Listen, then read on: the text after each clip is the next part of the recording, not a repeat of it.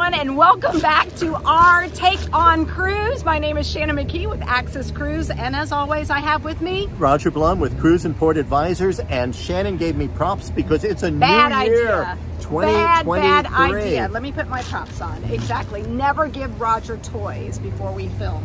Here we go. And I've got my leis on, I got my party hat on, and I am all ready to go. I've already been laid twice. Yes, and thank goodness Marie is here. So I didn't have to do it. You did it yourself.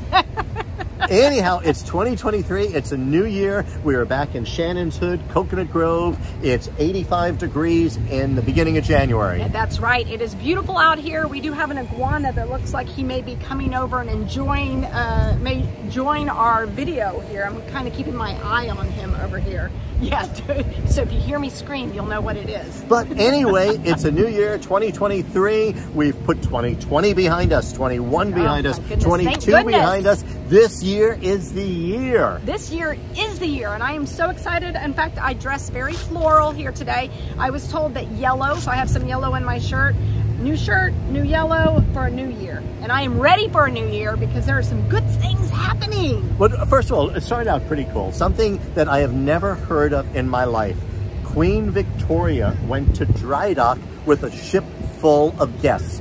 A full ship in dry dock. Now, I remember in my day... you would never want to go to dry dock. Dry dock was not anything we kind of looked forward to. In my day, I was just kind of happy if we could flush our toilet. But a full ship of guests in dry dock in Cadiz, Spain. So the world has changed. The world has changed. You know what I thought you were going to say, though? I thought you were going to say New Year, and we got to see the Horned Frogs going to the national championship. I know a lot of you may not be football fans, but my Horned Frogs, who he made fun of, Little Bunny Foo Foo. No, it's not Bunny Foo Foo, it's like this. The Horned Frogs are going to the national championship, and if they win, I'm going to sing my Horned Frog song.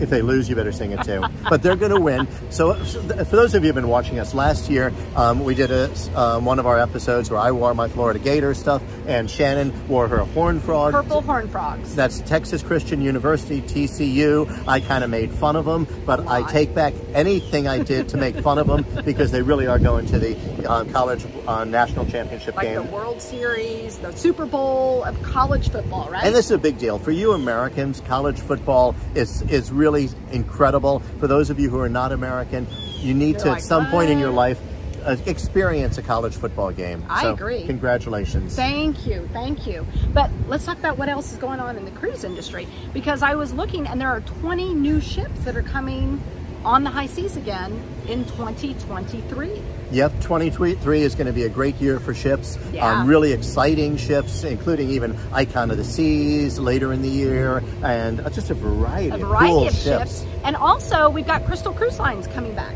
That's right, Crystal is coming back. The ships are being refurbished under A&K, so that should be exciting. We've got the first new building coming out of China with a joint venture between Carnival Corporation and the Chinese shipbuilding. That's going to be later in the year. From the outside, the ship looks very much like a Carnival Vista class ship, but it's going to... inside, who knows? Yeah, and Asia's reopening. China, of course, is still slowly getting back into it, but China's coming back. Japan is reopened. Japan is back. Australia is, even Disney's going to Australia. That's right. Lots of stuff is happening. And Disney has their ship that they purchased, right, from Genting Cruises, from Dream Cruises.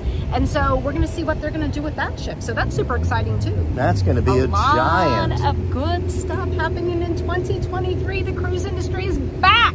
So, besides for you giving me props, what else did you have here? Well, okay, so I wanted to celebrate the new year in the right way. Are you ready? Shannon, you know how to celebrate. Point that at me, though. Okay, you ready? Point it at the camera. At the camera. Ready? This is for you guys on the camera. Here we go. 1, 2, 3. Happy New Year! Woo! Did your sitting pop? There we go. Yay! Yay! And, oh, that's really smoky.